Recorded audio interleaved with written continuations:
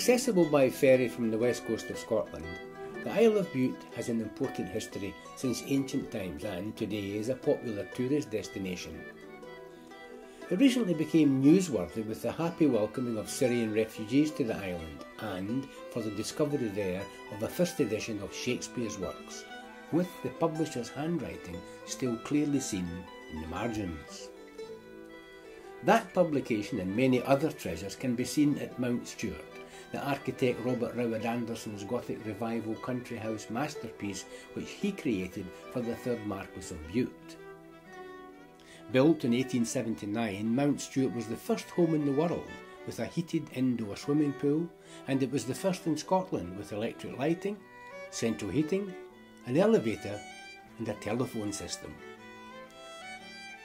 The European travels of the 3rd Marquess of Bute greatly influenced its decoration, including that of the ornate marble hall at its centre. He owned great coal mines in Wales and also the dock at the port of Cardiff, just when the Industrial Revolution itself gained full steam. This generated the wealth that made the construction of Mount Stuart possible. Our team's mission at Mount Stuart was to conserve a Russian icon that the Marquess had given to his wife Gwendolen for their silver wedding anniversary in 1897. It resembles traditional Russian icons having a riza or robe of silver to protect the painting, that silver being sculpted in relief as well as being engraved and stamped decoratively. It isn't traditional in that the painting was done on a metal plate, most probably zinc, rather than on a wooden panel. And also, that paint is evidently oil-based paint rather than the traditional egg yolk-based paint. Stylistically, the painting is more European than Byzantine, a shift that had been encouraged under Tsar Nicholas I. Measuring 5 foot 8 inches in height and width, it required a considerable amount of silver. Its inscription states that it was made at Russia's imperial factory in Moscow with the special permission of Tsar Nicholas II. He was known to believe in the power of the icons to perform miracles, and in order for the icon to be delivered to Bute, his specific approval was necessary to circumvent Russian restrictions which applied to the export of icons. The painting may have been made in Moscow, but the silver bears the hallmark of the city of St. Petersburg, along with the stamp of its maker, Alexis Nadskin.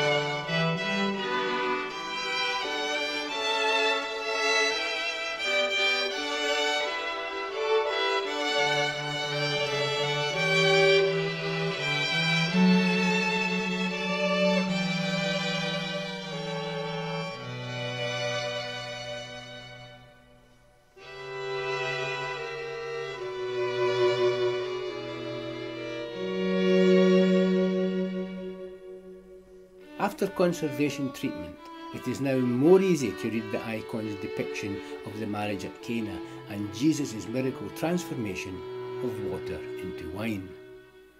However, while the icon's transformation was no miracle, it was a technical success for Augustine art conservation.